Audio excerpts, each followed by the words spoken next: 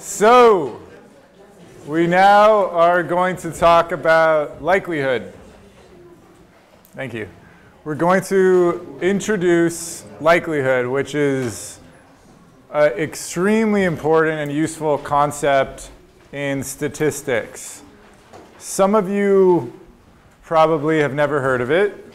Some of you have heard of it but don't fully understand it or haven't used it much.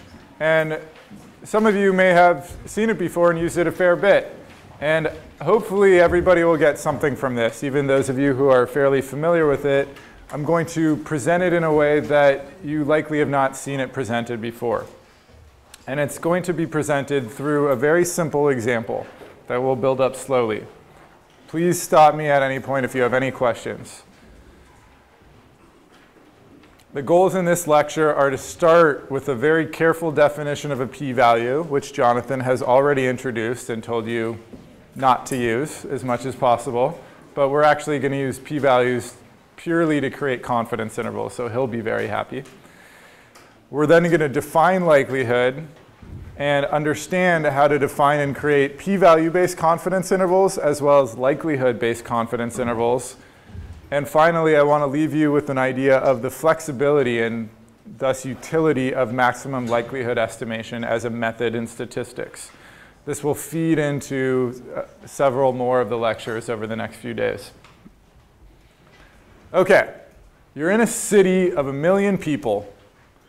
And imagine you're omniscient. You actually know everything. You know that the city has a true prevalence of HIV of 30%. So exactly 300,000 people are infected. Now, forget that you know that. And you actually want to estimate the prevalence in the city. So you don't know anything. So you just have 1 million people, and you actually want to know what that prevalence is. The probability distribution of the number of positive individuals, if you randomly sampled 100 from that population and tested those 100 people for HIV, is binomially distributed. Right? The binomial distribution tells you the number of positive outcomes for a given known probability of positive and a given known number of trials. So here we have 100 trials, probability of positive 0.3, probability of negative 0.7. Okay? And so you may find this distribution really familiar or not, but this is a distribution that you can read up on the web and use to understand coin flip processes or testing processes. What we're looking at here is the probability of every possible number of outcomes. If we test 100 people for HIV, 0 of them might be positive, 1 of them might be positive, 2, everything from 0 to 100 is possible, right? It's discrete though, right? We can't have half a person positive or 2.7. So for every possible outcome, we have the probability of that outcome given this truth, which we generally would not know. But if we pretend we know it, we can visualize this distribution, right? So the probability that 30 people test positive is pretty high, but the probability that 29 people test positive is also quite high. So is 28 or 31 or 32, right? OK, so now let's pretend that we actually did this experiment where we took 100 people and we tested them once, and 28 are positive, right? Could be 28, could be 27. Some rare times, maybe it'll be as low as 21. But in this instance, and I'm putting the code for how I did this, and you'll work through this in the tutorial, in this particular random draw, we got 28 positive. Okay, now let's go back to pretending we don't actually know the true prevalence. All we really know is we tested 100 people, and 28 were positive.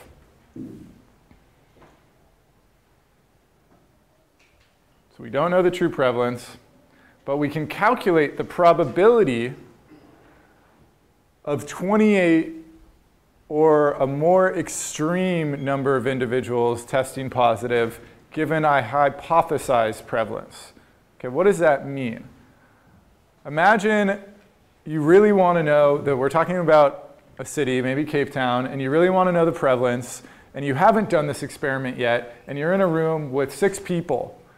And they all think they know the prevalence based on their expert opinion. And one person says, okay, I think the prevalence is 30%. And they happen to be right, but at this point in time, you don't know that they're right.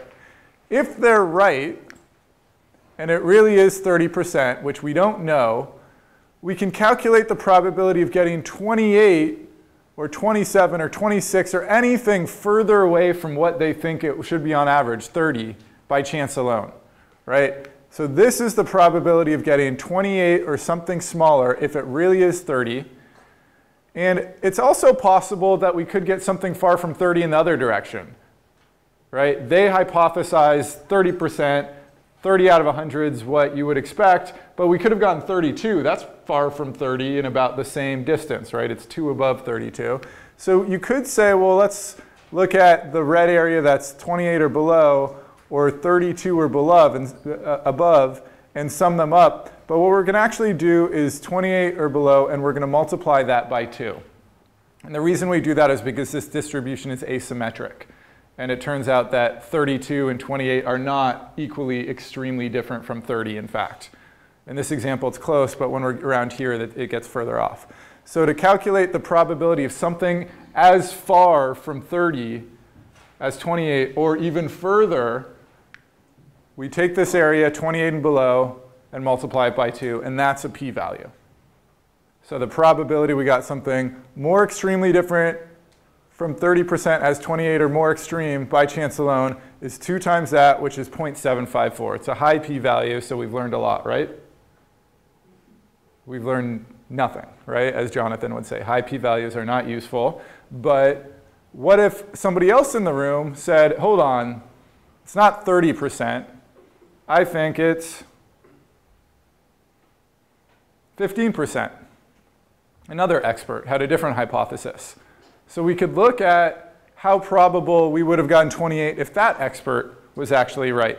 And it turns out that if it really was 15%, this is the binomial distribution we'd have, there's a 1 in 1,000 chance we would have gotten 28 or something more extremely different from 15% if this person was right.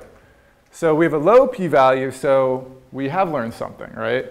We think that this person's hypothesis is improbable because it would be very unlikely we get something this extremely different by chance alone. Then the third person in the room says, okay, I think it's 20%. And once we've collected the data, we can examine their hypothesis and calculate the p-value, and so on. 25%, 30%, 35%, 40%. So again, at 40%, we see it's extremely unlikely. We have a low p-value again. So we've got these 6 experts in the room, and they've all hypothesized a prevalence.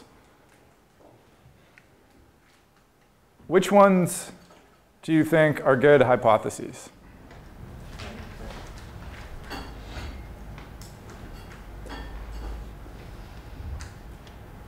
Yes? Shanae, 20%, 32, 35%, because all of them don't have significant p-value. Okay, so 20% through 35% because none of them had low p-values, so we can't see that they're wrong, whereas the other ones we can.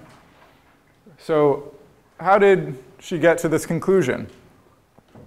The way hypothesis testing works is if given the hypothesis, the p-value is below some cutoff, then we reject that hypothesis. Our cutoff is usually chosen as alpha equals 0.05. Right? This is the false positive rate, which we set on purpose to say that we're willing to make this mistake 5% of the time, where something that's really random noise we say is a real effect.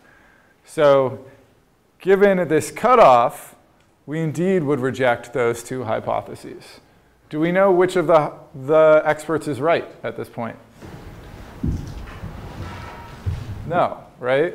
We've merely been able to exclude 2 of their hypotheses once we collected data. Now, we had 6 experts in this room.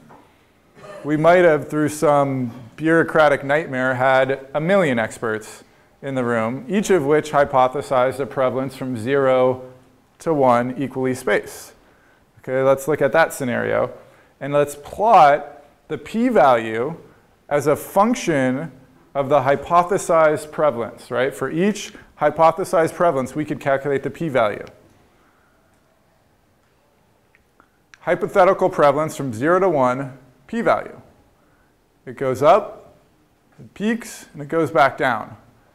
And anything that is below 0.05, we say we reject, right? Because a low p-value means it's very improbable that these hypotheses could have yielded the data we saw. If these were true, the data we saw would only occur very, very rarely, so rarely that we reject those hypotheses. So we're able to reject anything along this red line that is below the cutoff, which gives us a confidence interval from 19.5% to 37.8%. Confidence intervals are defined in a lot of different ways, and people often mistakenly say, well, the probability that the parameter is in there is 95%, which is wrong. And those of you who have taken a lot of statistics have probably been told that's wrong. Another common way that they're presented is if you repeated this experiment infinite times, this interval would capture the true value 95% of the time, which is roughly correct. But actually, what we're doing in practice is closer to identifying the collection of hypotheses which we cannot reject. So that is another way to think of confidence intervals, the collection of hypotheses we cannot reject. All of these experts made hypotheses, and we were not able to reject them at that p-value. And that is our 95% confidence interval. So since we can't reject any of them, it's possible that the true value is in that interval. Any questions?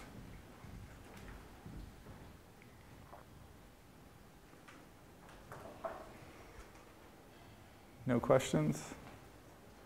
People with me so far?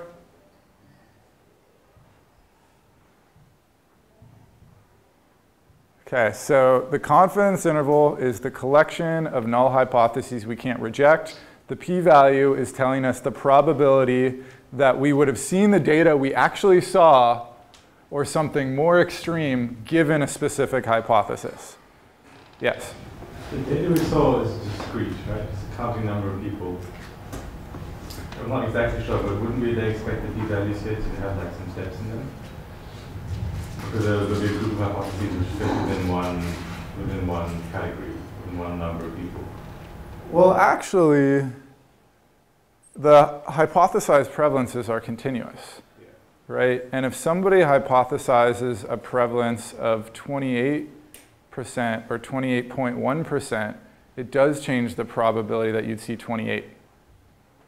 So the p-values will be continuous as you change the hypothesized prevalences continuously, even though the data are discrete. Other questions? Okay.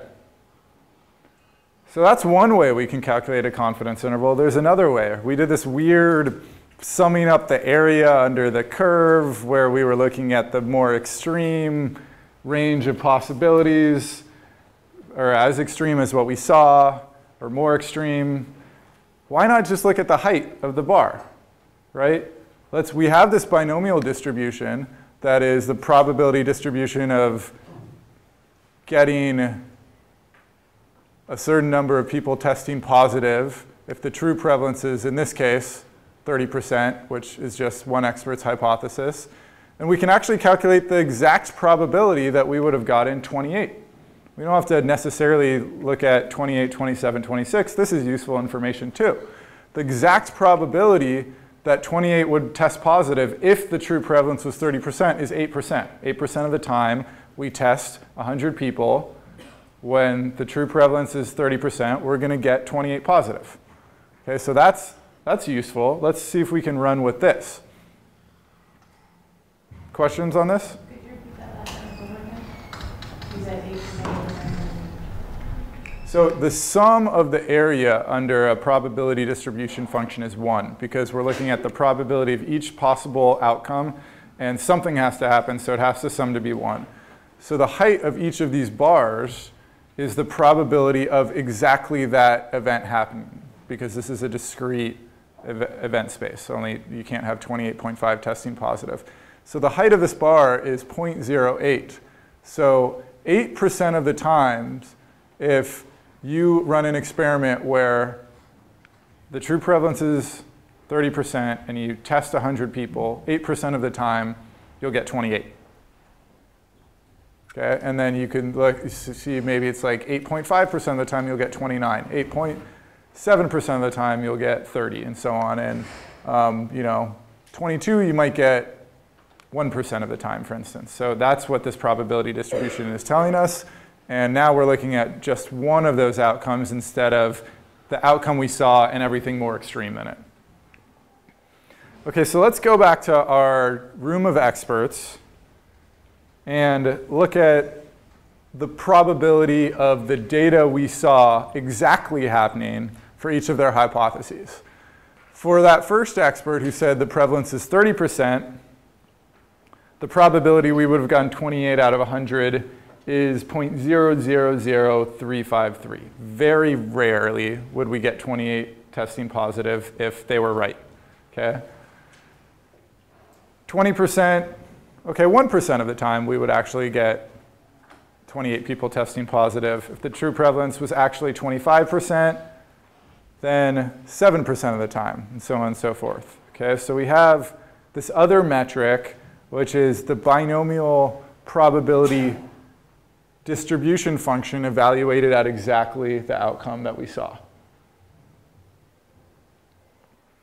So of these 6 experts, which of their hypothesized prevalences gives the greatest probability of observing what we saw?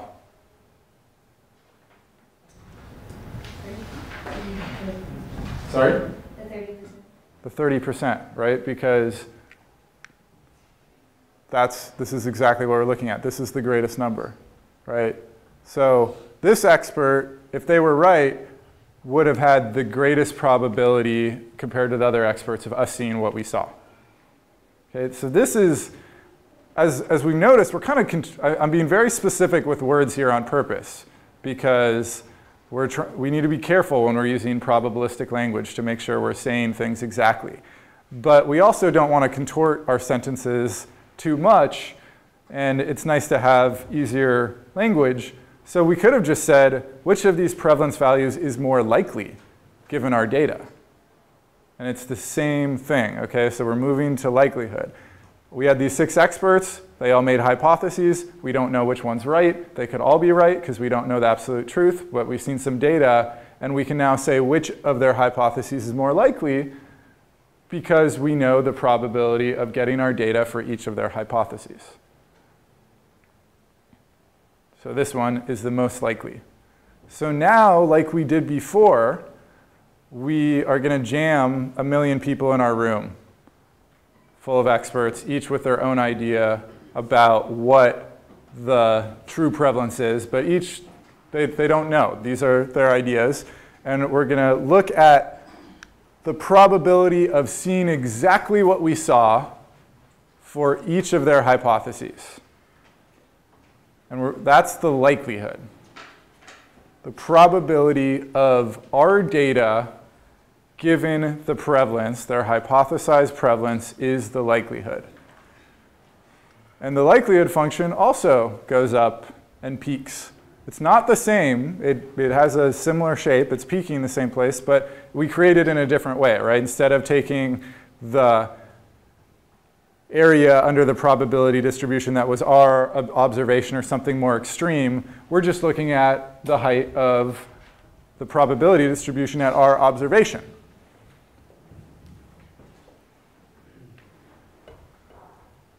Now, all of these hypothetical prevalences, as we highlighted with the p-value plot, can be thought of as null hypotheses, right? You're used to thinking of the null hypothesis as no effect or risk ratio of 1, but it can just be what somebody thinks is true before we have data, and that's how we're using it here.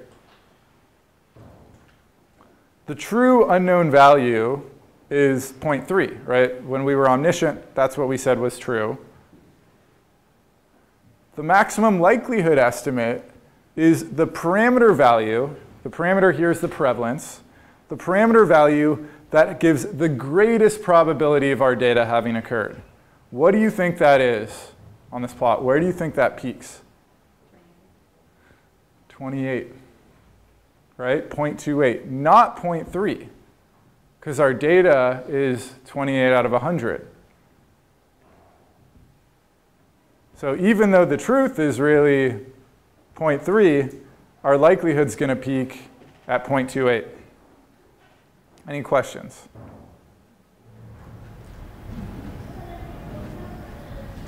Okay. So when we did this experiment, we didn't actually know what the true prevalence was. This 0.3 was back when we pretended we were God and we knew everything. But we don't. All we know is that 28 out of 100 is what we saw. And so the expert that is going to give us the greatest chance of seeing what we saw is going to be the one that said, oh, I think 28% is the prevalence, right? Before the experiment. That's what they said.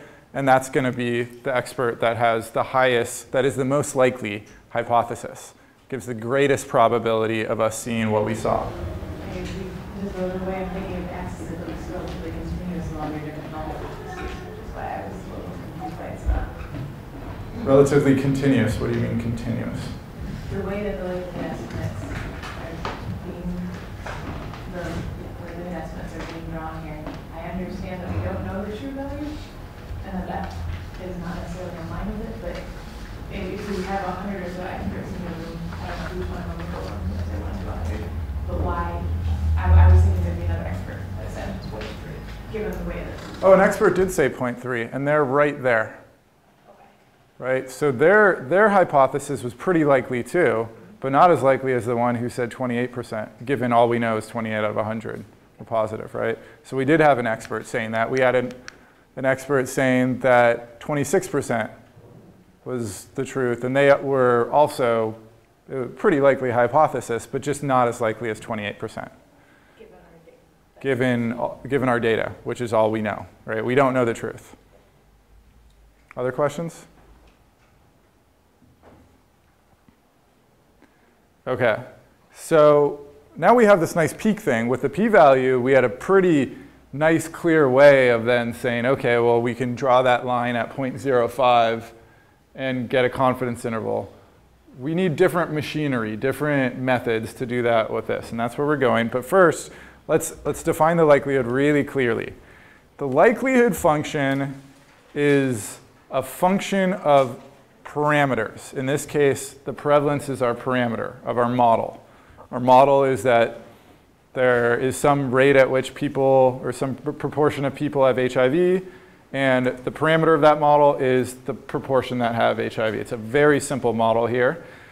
So this vertical line here means given or conditional on. The likelihood function is a function of the parameters conditional on the data that's observed.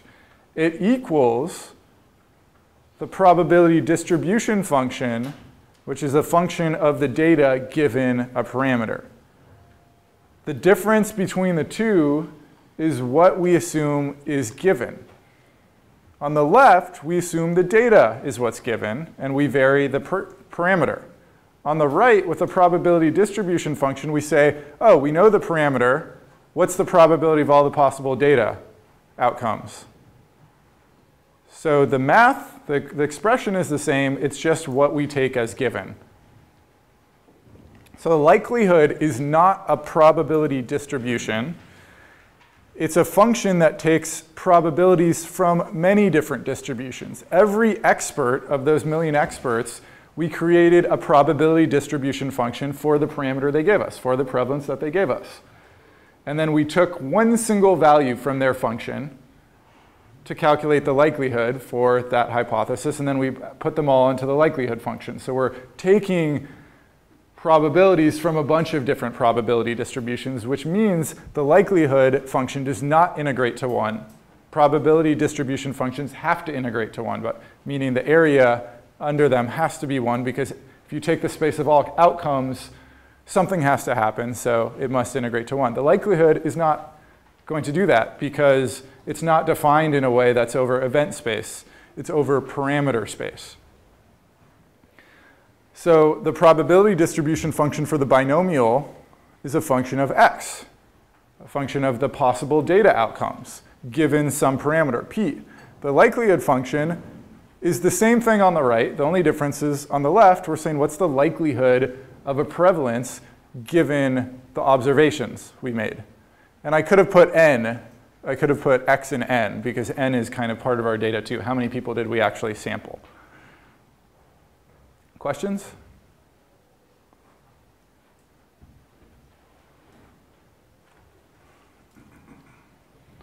OK, so we have this likelihood function, and we want to maximize it to find that peak. This is an example where we basically could just guess the peak like Shanae did. We know that it's going to peak at the proportion that we're positive, 0.28. But in many complicated instances, we don't know what parameter maximizes the likelihood just by guessing. So how can we do that? We have this function as a function of p given x and n, and we want to maximize it. How would you maximize a function? Mathematicians in the room. You take the derivative and set it to 0 and then solve for p. So let's do that. Okay. Oh, well, not yet. OK. So we often, for historical reasons, don't think about the likelihood. We think about the log likelihood. And one of the reasons is that over here, we have a bunch of products. Now, when you take the log of a bunch of products, you get what?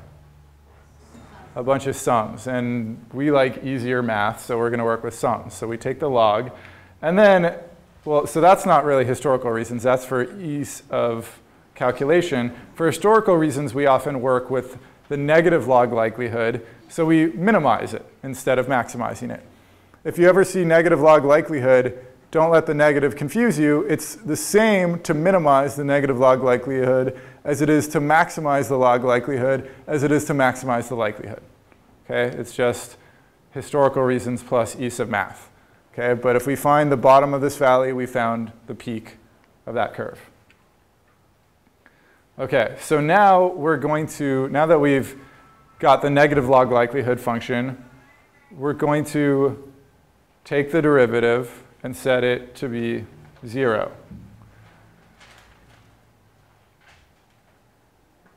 So when we apply rules from calculus, or sorry, before we apply rules from calculus, let's take the products and turn them into sums, right? That's why we did this in the first place. So we can separate these 3 factors out this way. And we also know that we can bring the exponents down, right? Those might be familiar log rules for some of you. The log p to the x is equal to x times log p, right? So we're making the math easier for ourselves. So that same expression, let's work from there. We're now going to set the derivative of that to equal 0. So what's the derivative of log n choose x with respect to p? 0, right? If you take the log, or take the derivative of something with respect to p and it doesn't have a p in it, then it just disappears. So we get 0. The derivative of this is x over p. The derivative of this is negative n minus x over 1 minus p. If this isn't super familiar because it's been a few years since calculus, don't worry. But take my word for it, this is how you do the derivative. And so now that we've set the derivative to equal 0, I'm going to put hats on top of the p's to indicate that we're estimating something. P is now the maximum likelihood estimate. So that's what hats usually mean. It's an estimate of something. And we have this set equal to 0. So we're going to cross multiply by the 2 denominators. And then we can ignore the denominator, right, because it equals 0. And then we get 0 equals minus x plus p hat x plus p hat n minus p hat x. Those 2 cancel out. So we get 0 equals negative x plus p hat n. P hat equals x over n. 28 over 100. So we just derived the maximum likelihood estimate by setting the likelihood function's derivative to 0, right? So likelihood, great, it works. It's giving us something that makes sense for this very simple example. Yes? Sorry for you said you set the denominator to 0. You said mention something there. Yeah, so if this whole thing equals 0, then whenever the numerator equals 0, this whole thing will equal 0. So we can just ignore the denominator, right? All we really need to know is when the numerator equals 0, because that will make this whole thing equal 0. 0 over 4 equals 0, 0 over 9 equals 0, 0 over 2 equals 0. Or the mathematicians would give, let's say, you multiply both sides. Yeah, or you multiply both sides by the denominator. More clear, thank you. Much better. Okay, so I don't want anybody to get bogged down in this math. If you didn't follow the math, the concepts should still be clear. We can maximize this function using some math, and it's giving us what we think it should for p hat, our estimate of the proportion positive. Okay, so we have this function. We now know p hat is 0.28. And we also know the bottom of this valley is 0.28. Okay, now we want confidence intervals. We don't just want to know the best estimate itself. So to do that, we're going to use the likelihood ratio test, which some of you might have heard before. And the way this test works is it considers the ratio of two likelihoods. And based on that ratio gives us the ability to say whether they are significantly different. So all of our experts had these null hypotheses, these hypothetical prevalences. We have an alternative hypothesis now that 28% is the truth, right? And that 28% we got by fitting some data. We had more flexibility than these experts who just said something and they had no flexibility. When we have more flexibility by fitting some data, we're always going to have a better likelihood, right? They didn't have the ability to push their value to the peak, whereas we did that. So this likelihood ratio should be greater than 1, right? For everybody, right? If we're at the peak, they're all going to be below us, right? So the maximum likelihood estimate is going to have a likelihood that's higher than all the other likelihoods. And what we want to do is to say for all those other likelihoods, how different are they? And we're going to take the ratio to say how different they are. And it turns out that there's some statistical theory that says 2 times the log likelihood ratio has a probability distribution itself, which is the chi-squared distribution with degrees of freedom equal to the difference in flexibility between the numerator and the denominator. Here, we've fitted to 1 data point. So we have 1 extra parameter that we're allowed to use, which gives degrees of freedom equal to 1. And if that wasn't crystal clear, don't worry about it. This is something that we use as machinery, but isn't necessarily important that you understand the theory of why it has this distribution. This is the chi-squared distribution. And so we're saying that this log likelihood ratio, negative, and I reversed the numerator and the denominator, so it could say this, these are the same, has this distribution. And if we're just fitting noise, it has this distribution. So if the true prevalence is 30%, and we estimated 28%, and we're talking to that expert who said 30%, who is right? Who actually knows the truth? Us, who fit the data, or the expert who said 30% and guessed it? The expert, right? So the expert guessed the truth. He didn't know that. We fit the data and got 28%. We fit noise, right? So our estimate is actually different from his based on noise. And so the amount of noise and how different they are tells us whether we can reject the experts as being so far different as a null hypothesis that our fit to the data is inconsistent with his hypothesis, and we would reject it. And so the chi-squared cutoff is in the 5% tail of the distribution here. And so when this ratio is so big that we're in the tail of the distribution, then we're saying we're not just fitting noise. What we fit to the data is unlikely to just be so different from that expert based on noise. It's actually different from what that expert said because there's some real effect. Okay?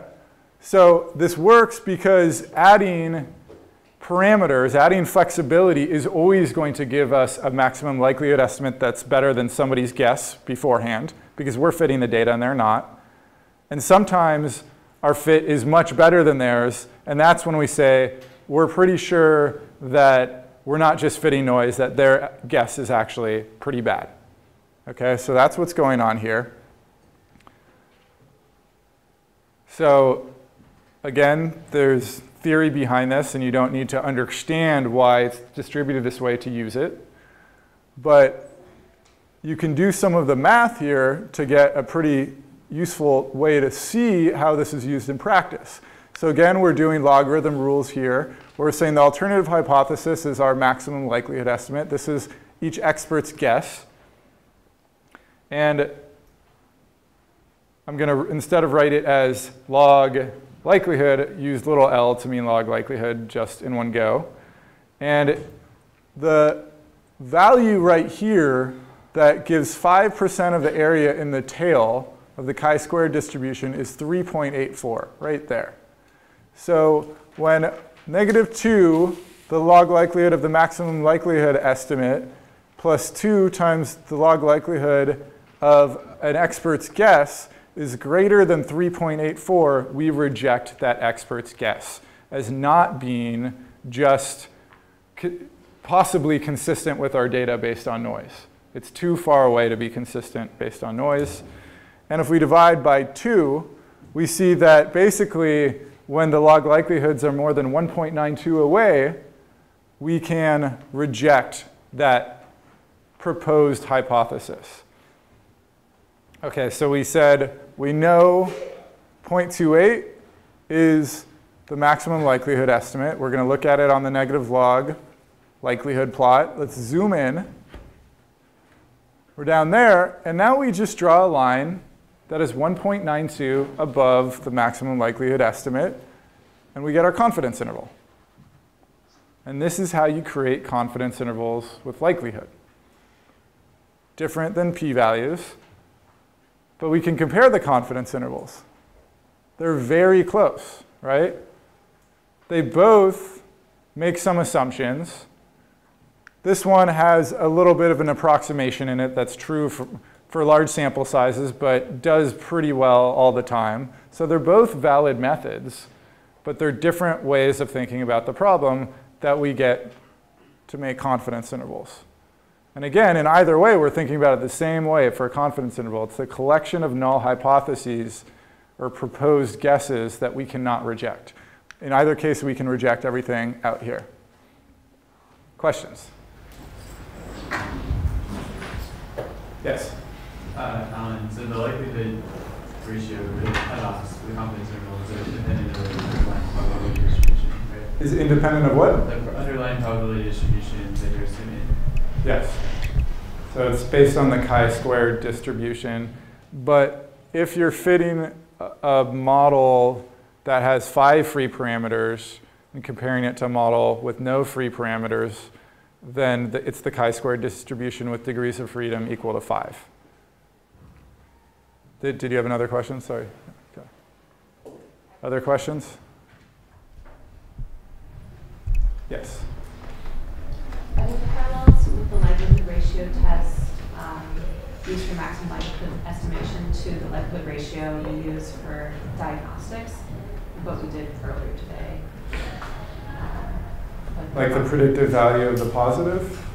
Or using likelihood ratios, like the probability of being disease positive given you test positive.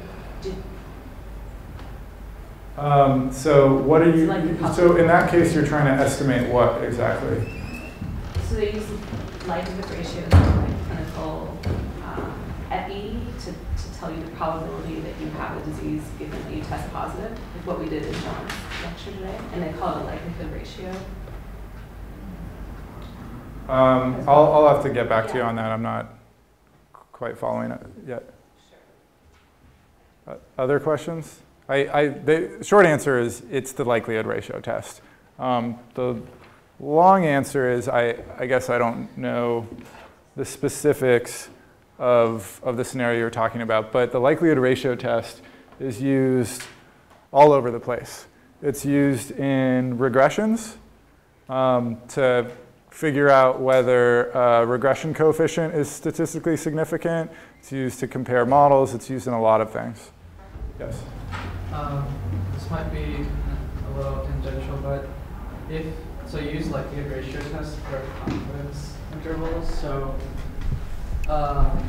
which is based on the chi-square distribution, right? So when we say like in a linear regression, like the errors are normally distributed, is that related to like confidence intervals, or is that more to do with residuals? So in a regression, a Gaussian regression, you're assuming that the errors are normally distributed. Here, the likelihood ratio test is based on a normal approximation itself, which is the chi-square distribution is the square of the Gaussian distribution, the normal distribution. So it also has some normal approximation in it, but you can use it for all sorts of probability distributions. It's not restricted to that. Yes? What would happen if, for example, had a strangely low number of HIV people out of that 100, so say for example 20, how would we use the confidence interval approach? So you're saying it's actually 30%, but we happen to get 20?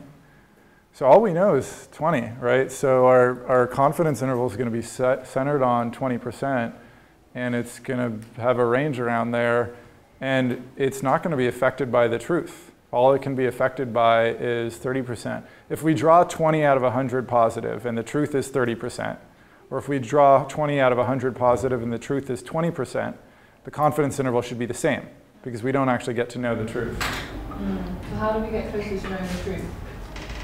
By collecting more data. So if the truth was 30% and we sample 100 people and 20 test positive, and that happens 1 in 1,000 times. If we do it again, it's probably not going to happen again, right? So maybe the next time we get 32 and we say, oh, it's surprising how different they are, let's do it again, then we get, again, 28. And so we see, oh, okay. So as you get a larger sample size, the confidence intervals start to shrink. And you're more certain that your noise isn't overly affecting your data, your estimates. Good question. Okay, yes? I'm trying to get something in the degrees of freedom. Like, I understand that in comparing two models, it came to the degree of freedom in this case, with the difference in parameters between the simpler model and the richer model. But in this scenario, is the degrees of freedom based on the 28 we were estimating? The degrees of, yes. So it's the 28, the one that's coming in when we had estimated. Exactly. It's exactly that, because the experts didn't get to use that. Okay. Right, but we did. So that's our degree of freedom. That's our extra bit of flexibility that they didn't have. Exactly right. Other questions? Okay. So we can calculate confidence intervals with p-values, and that may, at least in some ways, have seemed more straightforward, maybe in other ways less straightforward. Why is likelihood so important? It's very practical in a very wide variety of statistics. You can estimate parameters. We can use it to get the variance of parameters, like getting the confidence intervals. And it's easily adaptable to different probability distributions and also to complicated models like hierarchical regression models, mixed effects models, or the types of dynamical models we've been talking about here. What we need is a probability distribution that takes us from parameters to our data. And once we have that, we can calculate a likelihood, right? Because it's the same thing. It's just reversing what we're taking as given. We're taking the data as given and trying to see how likely different parameters are. So as long as we can specify a probability distribution function of our data, we can calculate a likelihood and try to maximize it. With the p-value thing, we have to sum up the area under curves, which summing up the area under curves can be very tricky for very complicated probability distribution functions, especially when we have more than one parameter and there's more than one dimension that we're trying to get the area or volume underneath. So likelihood's easier, right? It's easier to just get the height of one bar than to get the height of all these bars. So that's one of the reasons it's more practical. We can also use it to, when we're fitting models that have multiple parameters we're fitting, we can profile one parameter and say, for all the possible values of that parameter, for all the possible values of prevalence, for instance, let's get the best fit of this model with all the other parameters flexible. Which basically says, given everything else we're doing to try to fit this model to the data, what's the best fit for this specific parameter? And so we can get confidence intervals on one parameter across all the variation in the other parameters, which may be useful if that's the parameter we're really interested in. So those are called profile likelihood confidence intervals, and that's in one of the tutorials. Okay, in summary, p-values use cumulative probabilities from probability distribution functions. Cumulative means we're looking at accumulation, right? That whole area, that swath of outcomes that was as extreme or more extreme than the data. Likelihood is conditional on the data and looking at the height of a bar, the probability of our data, but from different probability distribution functions, right? Every expert had their own probability distribution function. We're varying the parameters in a likelihood function. We're not varying the data. Probability distribution functions, we say, well, what are all the different data possibilities that could happen? Here, we know the data. We want to know how likely the different parameters are. Confidence intervals are collections of non-rejectable hypotheses. It's probably one of the more solid confidence interval definitions out there. So the 95% of the times you do this experiment, you'll capture the true value is a good one too, but this one is more operationally accurate, what we're actually doing. Maximum likelihood estimation methods use likelihood ratio tests to get at confidence intervals. That's the most common way to do it. Any questions?